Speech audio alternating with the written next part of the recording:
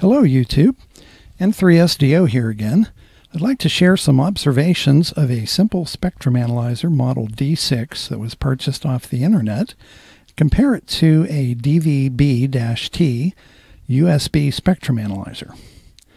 Now the D6 is a wider frequency range device, and it also has a tracking generator. I had intended it to be primarily used as a signal source for analyzing filters and duplexers, and some occasional spectrum analysis and analyzing signals that have been bothering myself at home on my 2-meter setup or some of the local repeaters.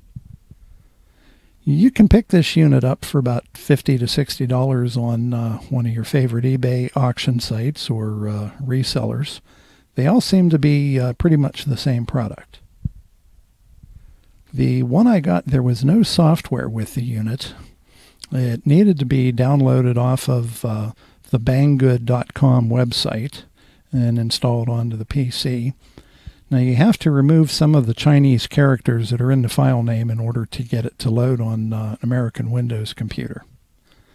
I'm also comparing it to the DVB-T FM tuner. Now I've got the D6 hooked up to the laptop here. I've got the Win NWT4 program running, and what you notice, there's a small blinking LED on it. Now I've got a SMA to BNC cable that I hook up to the device on the input, and then have that connected to an external quarter wave ground plane antenna. Now I'm looking at kind of a wide range sweep here, seeing some strong pager signals, which are I know very, very strong in my neighborhood. They're S9 plus 60, even with a 20 decibel attenuator on. But not seeing anything of the FM broadcast band. There's no stereo signals to be seen on this device, so I'm suspecting it's fairly hard of hearing. There is a little something going on in the 220 band. I don't know if that is a harmonic or if there's actually a signal that's in there. I haven't investigated it real deeply. But another thing I was noticing, I've zoomed in a little bit here, and looks like there's two signals side by side here. That's not actually the case. What you're seeing is just one signal with the digital modulation, but you're seeing both the upper sum and the lower sum that sort of makes this M-shape waveform. This is kind of characteristic of a direct conversion receiver, that you get the local oscillator minus your frequency of interest, then you get a zero beat, then you get the signal minus the local oscillator as the local oscillator sweeps up higher and gives you this characteristic M. But if you've got two nearby signals, you notice on the display here it seems to just disappear the zero beat because you've got two signals together. Can sort of make it difficult to determine what signal you've got.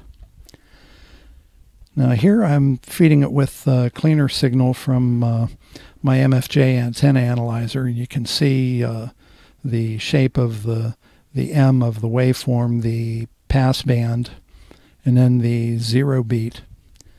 Now the zero beat is actually the frequency of your carrier wave. If you tune it up and down a little bit, you can see it move around. But if you look in the very center where it goes down to almost nothing in the middle of the M, that is your actual carrier frequency in there, which sort of is counterintuitive of a device you'd expect on the carrier. You'd see more signal. So I'm going to switch over to the DVB-T tuner and spectrum analyzer. Software I'm using is the GQRX software, and I'm running it on an older Apple iMac. The unit seems to work quite well. It is a good deal more sensitive and considerably more selective.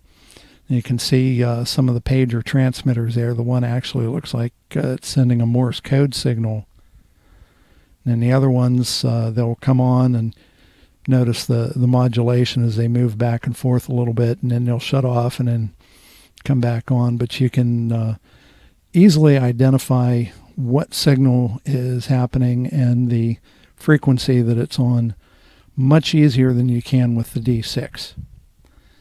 The disadvantage that the DVB has is it's got a much more limited bandwidth. You're only able to see about a 3 megahertz spectrum. Where the D6, you can sweep this thing in one shot from 35 megahertz to 4400 megahertz or 4.4 gig in one shot or in a continuous sweep. Now, if you also notice on the iMac behind, you can see the local oscillator of the D6 actually being picked up by the DVB device, as you've got just a blip that moves from left to right in there. That's the local oscillator inside the Simple Spectrum Analyzer D6. Now, what the SSA D6 lacks in its sensitivity, it more than effectively makes up for having the tracking generator on there and being able to do some filter measurements. So watch for my second video when we test some filters and do some antenna SWR checks.